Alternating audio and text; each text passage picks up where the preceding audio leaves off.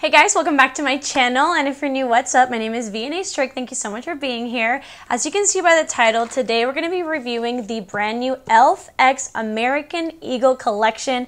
I do have the whole collection with you guys. I will walk you through it and let you guys know if it's worth your money or not. So I hope that you guys enjoy this video, and if you do, please make sure to give it a big thumbs up and don't forget to subscribe to my channel to join my squad.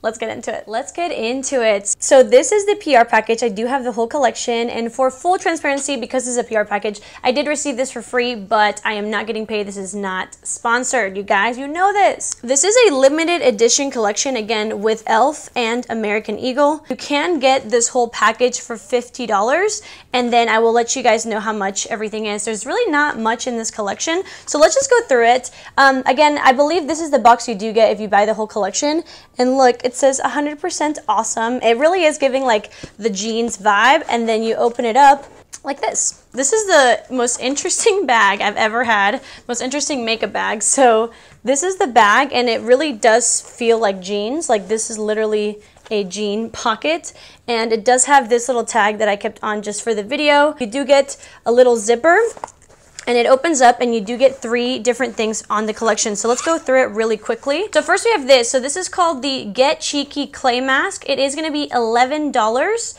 and it is described as a wash-off denim blue clay mask that refines the appearance of pores, hydrates and smooths the skin on your face and your bum. So this is for your face and your bum. Let's say that you can use it even if you have normal, dry, oily, or combination skin. I'm surprised that they came out with a face mask, but I guess it makes sense because it's a face and butt mask. Not gonna lie, I don't know if I would ever do a butt mask, but I did try this out yesterday as a face mask, and you know, it's nice.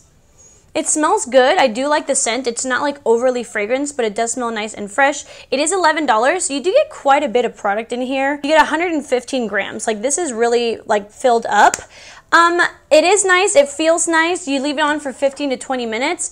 It's just gonna like hydrate your skin, refine pores over time. I think it's nice. It's, you know, obviously I've only used it one time, but I do think that it's a good price for the amount of product that you get. I think it smells nice. I think it looks nice.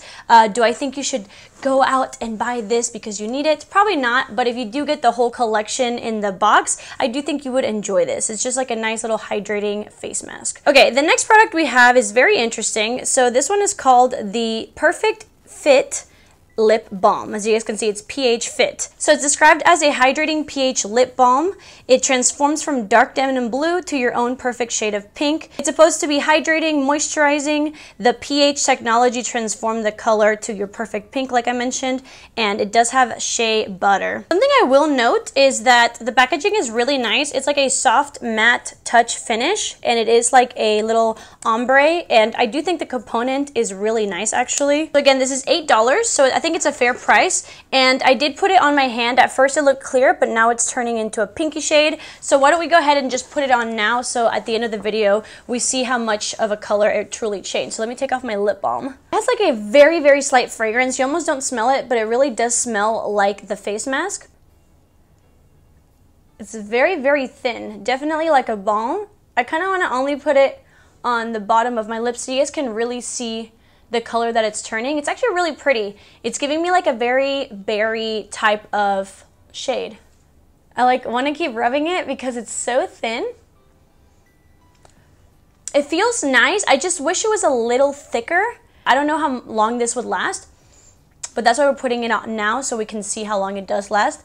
I will say it's really pretty. It does feel like very slip and slidey, but you know, if you're into like a very lightweight, glossy lip stain that's gonna give you a nice like pinky tone, I think this is really pretty. I truly felt like the collection was very small, and again, I wish this would have been another makeup product, but I do actually like overall the collection. I think it's very interesting, very random, but I do think it worked out really well. Lastly, for the collection, we do have an eyeshadow palette. This is the Denim Daze eyeshadow palette. It is $16, and it is described as a 12-piece blue and neutral eyeshadow palette in the range of matte and shimmer shades inspired by American Eagle. This is a little unicorn that it came with, and this is actually really pretty. It is like a cardboard, but it's textured, and so you almost do get the feel of like denim, and it does have this little tag. I do love the attention to detail. You do get a pretty nice mirror, and then these are the shades. I like it. I think For the collab, I think they did pretty well, and I think it just looks like a really pretty palette. So let's figure out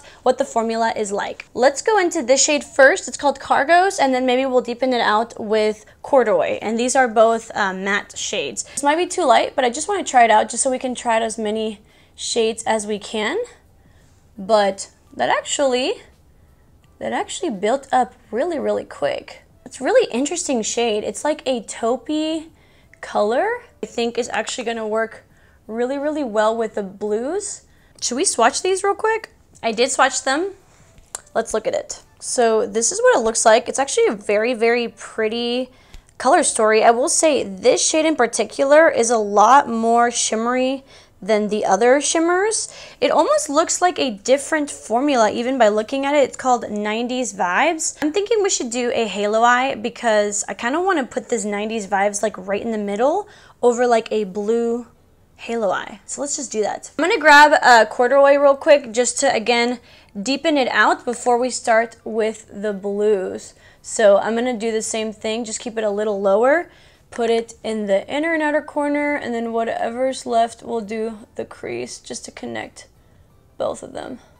So once I'm done with that, I will start using the shade Indigo. Now this is a darker navy blue matte shade. We are putting it in the inner and outer corner and then connecting it. And then I always just grab the transition shade and try to blend it out as much as possible. For the middle, we're gonna start out with Mom Jeans. This is that very beautiful light blue shade. Then I'm gonna grab the shade Low Rise, again, just to add more of a shimmery base for the next shade. For the next shade, which is 90s Vibes, this shade is beautiful. I did apply it with a flat brush, with a wet brush, and it looks like pure metal. And then I did clean up and highlight under the brow bones with the shade High Rise. This is a pure white matte shade. For the lower lash line, I'm just gonna grab the two transition shades. So I'm putting Cargos from inner to outer corner, and then going in with Corduroy from just the outer corner just to deepen it out. You guys, I have to say, this is beautiful. If you're looking for a blue palette that is affordable, that is high quality, that kind of gives you everything you need, I think this is great. The matte shades are very pigmented and they're blendable. Not just the neutrals, but like even these two shades, I was shocked at how pigmented yet buttery they were. Sometimes these shades tend to be like a little powdery in like different palettes. And then, like I mentioned, Low Rise was not like the most exciting shade. I do think it's a pretty like little shimmer shade, this one.